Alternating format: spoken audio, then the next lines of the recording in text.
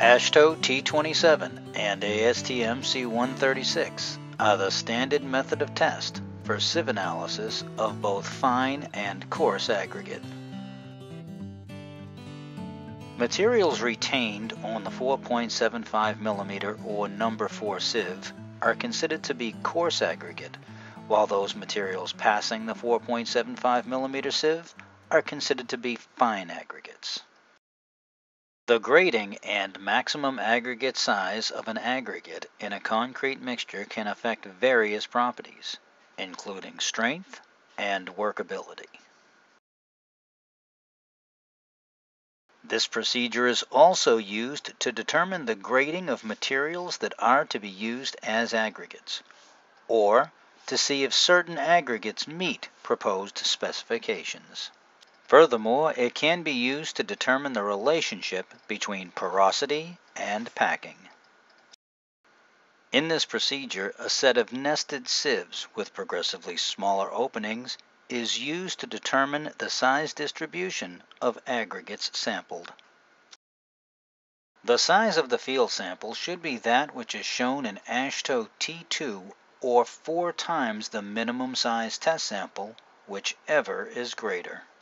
And although the minimum size test sample for fine aggregate is 300 grams, the minimum size test sample for most aggregate is going to depend upon the maximum aggregate size.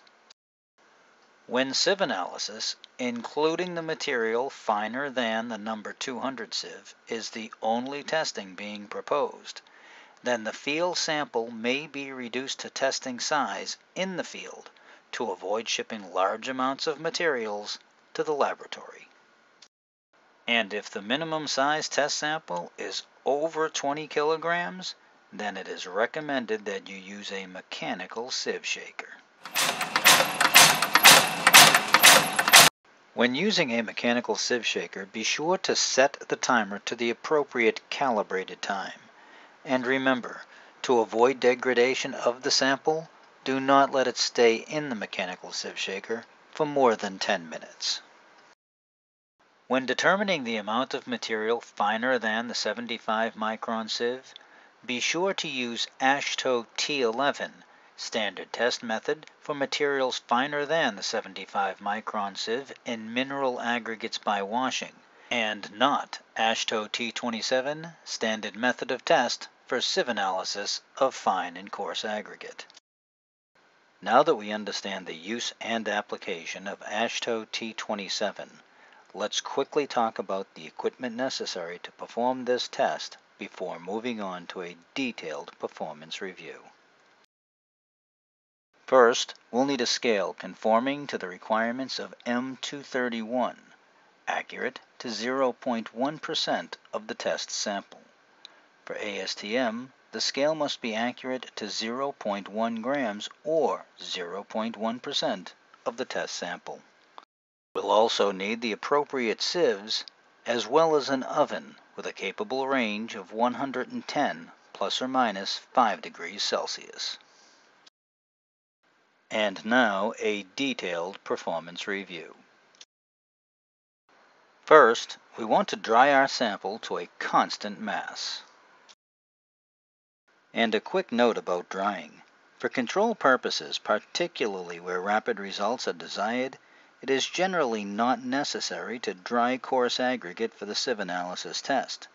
The results are little affected by the moisture content unless the nominal maximum size is smaller than about 1/2 inch or 12.5 millimeters.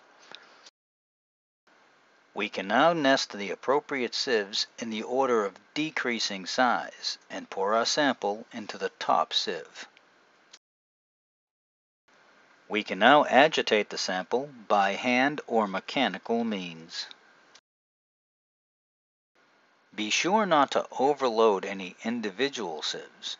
Use guard sieves if necessary, or test the sample in individual increments. For mixtures of coarse and fine aggregate, split the portion of the sample which is finer than that of the 4.75 millimeter or number 4 sieve as necessary. We now want to sieve the sample until not more than 0.5% by mass of retained particles pass a given sieve with 1 minute of agitation. After sieving, we want to determine the mass of material retained on each sieve to the nearest 0.1%. Then total the mass of all individual increments and check that it is within 0.3% of the original sample mass. Now calculate the percentages passing each sieve to the nearest 0.1% on the basis of the total mass of the original dry sample. Then calculate the finest modulus and report to the nearest 0.01. And finally, report all results to the nearest 1%. Let's now go through an example of these calculations. Let's assume that we've done a fine aggregate sieve analysis, and our original sample weight was 308.8 grams. Also, the fine aggregate sieve analysis requires the following sieves, which are listed here. Let's assume that we've put our material through the sieve shaker and we've acquired the following masses. There was no material on the 9.5 millimeter sieve. There was 3.2 grams on the 4.75 millimeter sieve, and the additional materials retained you can see listed here. Now, one of the first things that we want to do is total the mass of all individual size increments. Here, when we make our total, we wind up with 307.9 grams of material after sieving. We do this because you may remember that step 9 was to total the mass of all individual increments and check that it is within 0.3% of the original sample mass. And here, if we do the calculation, we come up to 99.7% of the original sample, meaning that we have a valid test and we can now proceed with the rest of the calculations. We can now calculate the individual percent retained on each sieve. For the first sieve, the 9.5 millimeter, there was no material retained. Therefore, the individual percent retained is obviously 0. On the second sieve, the 4.75 millimeter, there was 3.2 grams of material retained. So here we want to take the 3.2 grams of material and divide it by the original sample weight, which was 308.8 grams, and multiply this number by 100, which gives us 1% retained individually on the 4.75 millimeter sieve. Now on the 2.38 millimeter sieve, we had 46.1 grams of material retained.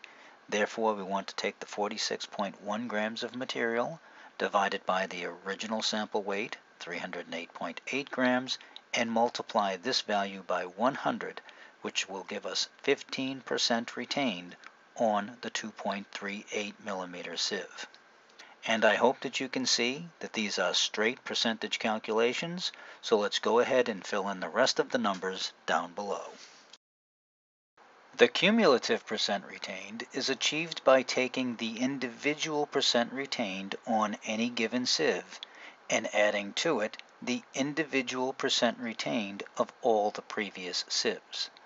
Therefore, the cumulative percent retained on the 2.36 millimeter sieve would be 16%, while the cumulative percent retained on the 1.18 millimeter sieve would be 33%.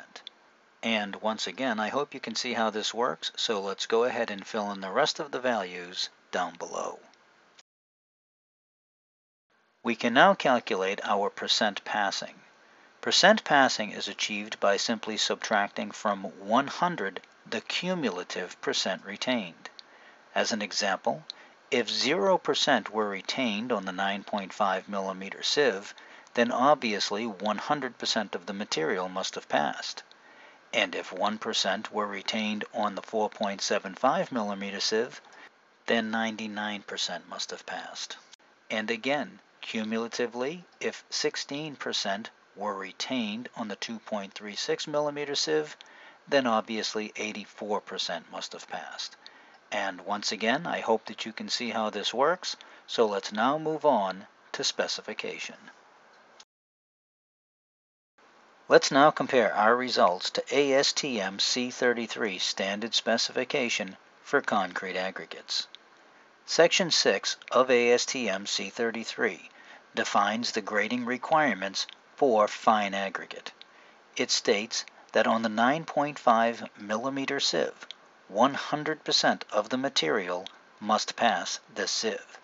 As you can see with our sample, that is the case.